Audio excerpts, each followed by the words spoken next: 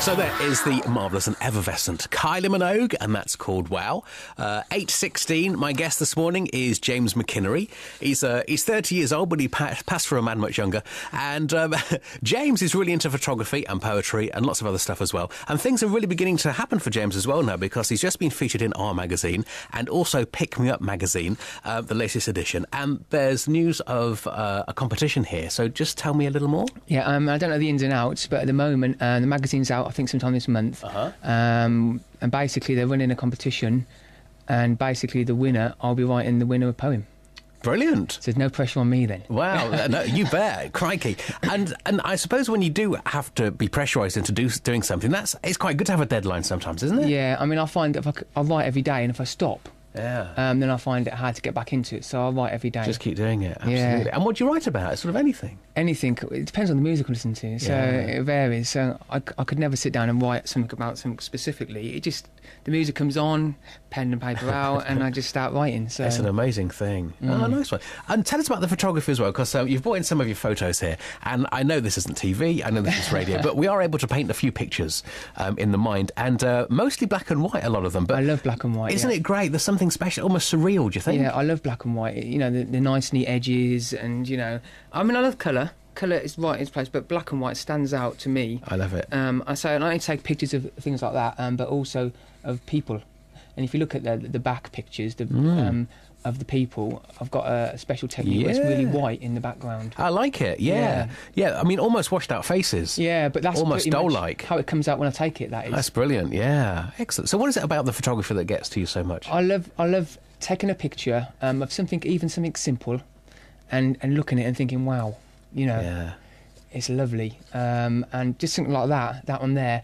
And there's a lot of emotion in that picture, and you look at it and you think, wow, and everybody who look at them on Facebook just love them. Yeah, and I'll try and paint a picture here, but it's a black and white photo of a fella wearing a waistcoat, and it's the look. It's the look on the face, isn't it? Yeah, and that's what kind of like the poetry comes into it there. You see, yeah, they're kind of mixed. And that's right. And that looks lovely. Yeah, it does. There's something very special. I'll tell you what, it's like the Mona Lisa. It's so special because it's a hint of a smile, isn't it? Yeah, she's just beginning to smile, and the thought is, will it break into a really big smile, and what made her smile? It's just an amazing I like thing. A picture you can look at and then look at it again and think, wow. Very, very special. Excellent. So talk to me about the technology. I mean, you've talked about Facebook and all that sort of stuff. How big has that become for you now? Massive. Everyone from all over the world, obviously, have logged onto my group. Yeah. And everyone just lovely comments, loads of support.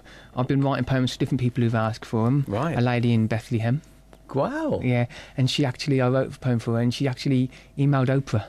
Really? Yeah, and left messages on our website. So you never know. But people really love my poetry. And people who have written poems have come to me and said, wow, I write poetry, but this is different to what I've heard. So sure. Okay. It's gone crazy in YouTube as well. We better hear one, haven't we? Yes. That means I've got to read one. You have. You have. I mean, do you like reading your own poetry? No.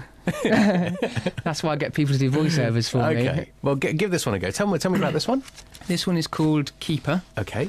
And again, I say it's nothing complicated, and it just sticks, So, go for Keeper. it.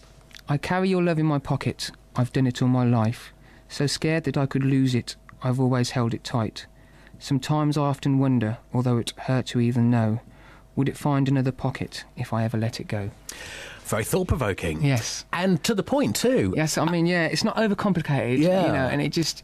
And people can relate to them. And I've had people, say on Facebook, come back and they've lost people, and they've said, wow, I can relate to that. Or you're reading my mind, you know. Wow. So, and that for me is enough in itself. Yeah, you're hitting a nerve. You're hitting a, striking people, gold. I mean, the Facebook group has got so many poems on there, almost 100, written by me, and people just go down the list, read them, and they're like, wow, you know, and they can relate to them in some way or another. Okay. Different people, different poems. Excellent. Do us another one, would you? Okay, I'm on the spot now. Right. This is I Met an Angel, and this is written actually for my wife, Terry, who I know is going to be listening. Oh, bless her. Yes. I met an angel once, and it shared with me the world. I learned about forgiveness as it taught me how to love. Its wings were not of feathers, nor coloured all in gold, but when it spoke, I heard your voice, and I knew that I was home. I met an angel once, and it whispered in my ear. As it held me tight, I closed my eyes, and it wiped away my tears, for I never knew what love was like till an angel came to me.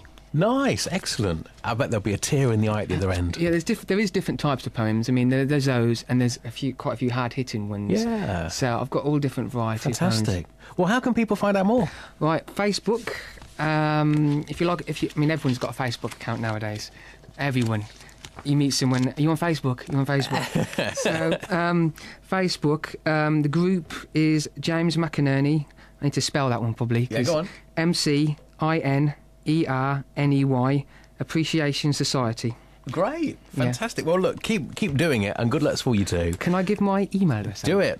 Born to be a poet at hotmail.co.uk. Okay, what's your advice, finally, to anybody that wants to do something that you've done? Because everybody sometimes, feels the need to express themselves.